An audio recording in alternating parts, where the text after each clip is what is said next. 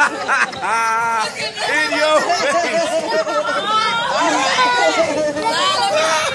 Sakat fet tout moun, sakat fet. Mgen yon problem. Mgen yon problem. Bezon fè video sa nan kreol, but mba kon pale kreol très bien paske le maman mte pale kreol, mte respond en anglais. E sak fè mpa ka fè video sa nan kreol. But, pa gen problem. Mkone wap gade, mwen wap di gade. Mi se di li Haitien li pa kon pale kreol. Oh, sezi. Oh God, I feel so ashamed. I couldn't make the Haitian Flag Day in Miami, the festivities in Miami, because I was busy celebrating my nephew's birthday. The little kid with the cake on his face, yeah, that's my nephew. And as you can see by his facial structures and skin complexion, he's going to be faced with some identity questions when he gets older, because he won't be able to completely identify with his white father, and he won't be able to identify completely with his Haitian mother. He's going to be somewhere in between. But society will force him to choose one. They will call him a black male, a light-skinned black male. And he's going to have to face that sort of juggling thing that we do in society.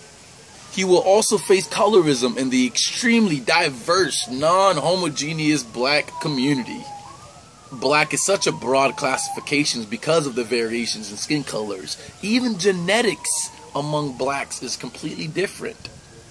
And when you're the cultural minority in a majority-dominated country, you will try to combine your influences and try to get in where you fit in.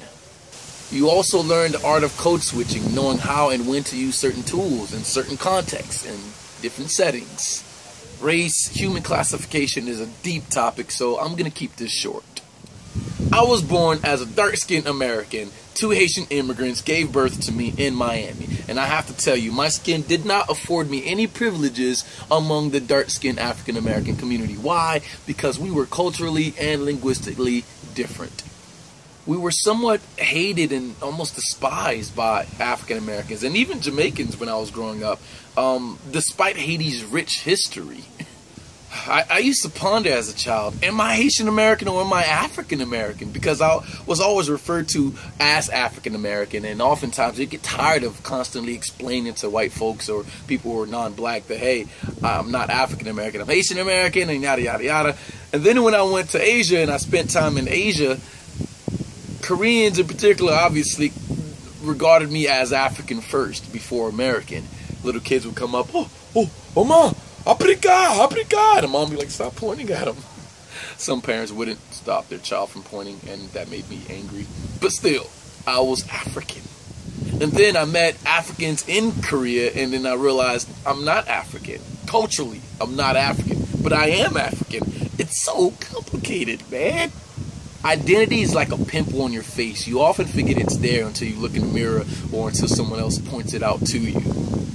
So to conclude, I'm human, I'm black, I'm American, I'm Haitian-American, I'm African-American, I'm African. I'm all of these socially defined markers. May is Haitian Heritage Month. My nephew was born on Haitian Flag Day. I was born on May 25th. And I know we can argue all day about why race is or isn't a social construct. But one thing is for sure, humans can create cultures and subcultures. Celebrating it doesn't make me any less American. It's simply a show of respect for a country that deserves more respect, despite its shortcomings. I teamed up with my good internet friend Wanda. She's the owner of Le Union Suite, a wonderful blog highlighting the Haitian culture, its food, its people, its fashion, everything you need to know. Go on her blog to check it out. I've also took some images from the Haitian-American Facebook page, which has over 62,000 likes on there. So yeah, I'm gonna share some facts about Haiti while showing you some pictures. So I hope you enjoy, and hope to hear from you soon. All right, one love, peace. So let's begin. This is the 211th anniversary of the flag. The indigenous people, the Taino, or I think it's Taino, Arawak, named their land Haiti, meaning the land of high mountains. Haiti was also the second country in the world to issue a Declaration of Independence, only 33 years after the United States of America. The first and only country in the history of mankind whose independence is the result of a successful slave rebellion. We should also give thanks to Toussaint Louverture, who also celebrates his birthday in May, and to Jean-Jacques Dessalines for their leadership in the revolution. The first country in the Western Hemisphere to abolish slavery, it would take the United States of America another 65 years to follow suit. The independence of Bolivia, Colombia, Ecuador, Peru, and Venezuela, Venezuela is actually a great partner of Haiti, was a result of direct monetary and military help from Haiti to Simón Bolívar, one of the greatest Hispanic military leaders of all time. It's not even a Haitian song. It's Martinique, I think. Right. Yeah, from Martinique. What's your favorite compas song? Oh, my favorite compas song is Taboo. Taboo? Taboo is my favorite. Stasha. And Taboo is my favorite of all.